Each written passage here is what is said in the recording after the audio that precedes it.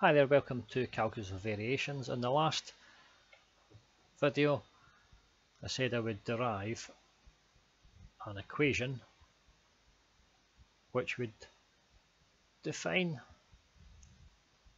all of the differences that would occur whenever we move an element of rope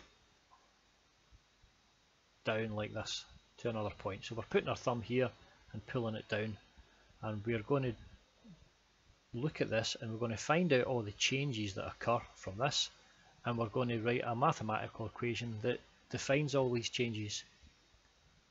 Now we're going to do it in two parts. First, from the last video, we know there's going to be a change in position, and there's going to be a change in the gradient as well. So in this video,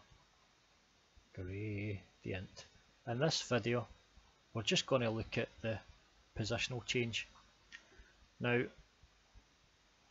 just to help us along the way, if we think of a line, we draw a line like this, okay, and we know that the gradient of that line there is delta y upon delta x, so we can say m equals delta y upon delta x.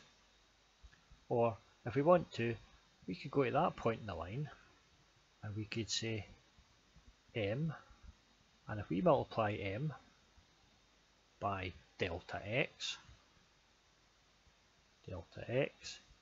we will get delta y. We've just changed this equation, transposed this equation for delta y. Now, if we had, instead of a straight line, we had a curve. So there's a curve. Now that's some function x, some function f, and that's x and that's y. Then again, if we took this point here, the gradient at that point there would be given by df by dx, so that's just the gradient at that point there. Now if I could draw it, I'll try and get the pen on there. Let's just see if I get a line there. Oh, let's get that up there. Oh, there we go.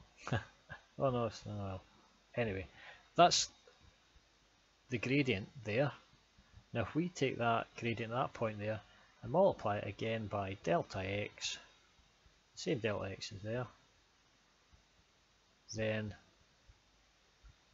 we'll get that little distance there, delta y.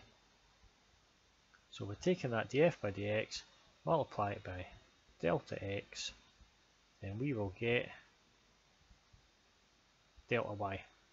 Now also, if you were to swap the axes here, and if you made that axis there the x-axis, and you made that axis there the y-axis, then you could write that equation as df by dy times delta y would equal delta x. All we've done is changed the way the graph is written. It's just and all really that's all we've done is just change the letters here. So if we remember that, okay, now when we change this position here, what we're doing is we're changing the function df by dy, and if we multiply that by a small change delta y, we will get our delta s. So let me just write that out again so you understand.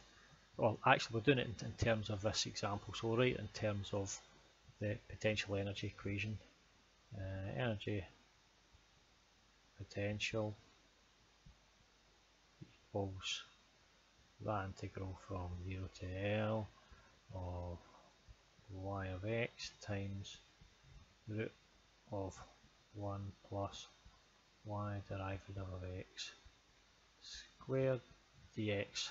Right, now we don't really need this integral sign, because what we're doing is we're looking at a localized phenomenon. We're looking at the change here when we keep x constant. So we're not adding up any of this.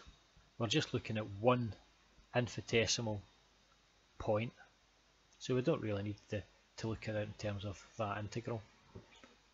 So this here, if we call that our function f, then what we would have when we moved that rope down the way, we would have a partial f by partial y. That's partial f by partial y because we've kept x constant. And if we multiply that by delta y, then what we'll get is the change here, delta energy potential. Okay, now more generally, if we use the general equation here, then we would have df by dy, x is constant, that's partial f partial y of x constant, delta y would equal delta s. Now I'll call that S1 because this is the change in s due to the change in position. We've also got to look at the change in s due to the change in gradient, which we'll do in the next video. So that's one part of the equation that we're looking for. Again, if we look at this here, it's saying we work out the rate of change of the function with respect to y, x held constant, and then if we multiply that by delta y, then you'll get the change in the value s, exactly the same as in this example up here. If we look at the rate of change of the function there at that point, df by dy, multiply it by delta y, we get delta x. It's the same thing, and that's all we're doing here, except that the answer we're going to get is the delta s. Okay, thank you, and I'll see you in the next lecture. Goodbye.